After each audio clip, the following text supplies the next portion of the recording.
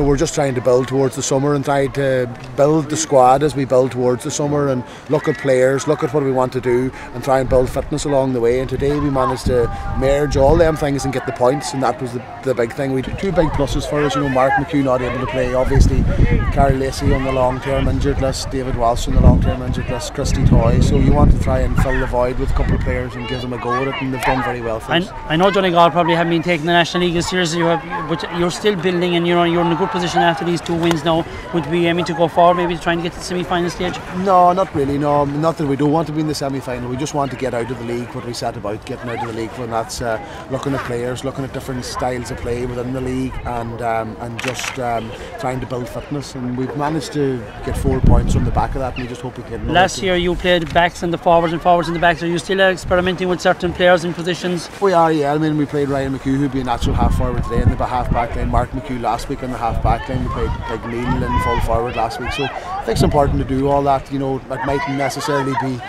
something that you'd want to do sort of maybe from a starting position, but maybe over the course of a game a switch like that could happen. Where other aspects of your game do you feel you can improve in? Well, I suppose there's a few things we'd like to bring into our training, that we haven't really got a chance. We have a lot of lads away at college, and that means we can't really work on them during the week, and then weekends become very important. But for the National League, you're playing every weekend, so we've probably 3 or 4 things that we'll probably be focusing on and trying to bring into our play for between the championship. 6 points still there to be won. Could that be good enough yet? That's it. There's still, look, I mean, if we could all along what I've been saying is that if you can get 2 points on the board, you're still there, and it might get a bit of momentum going. At the moment we're just at the other end of it, we just can't seem to get anything, and the momentum is going in the wrong direction.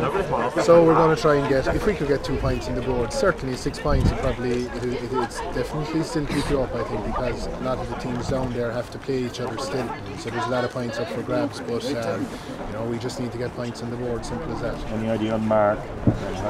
Mark has a knock, I don't know, Kieran has a knock, so unfortunately, hopefully they'll be okay for next weekend, because we definitely can't be afford to be losing bodies. And again, just at this stage, anybody in fresh for next week? We don't know at the moment, Paul. We'll have to wait and see. We'll see, maybe the likes of Paul, maybe the likes of Declan might be okay by next weekend. Paul carried an injury. He has a bit of a hamstring problem. Anthony Maher might be okay, but again, this week we had to wait and see. We were hoping that Anthony Maher might wait this weekend, but he didn't. So we just have to wait and see again, and we'll see during the week.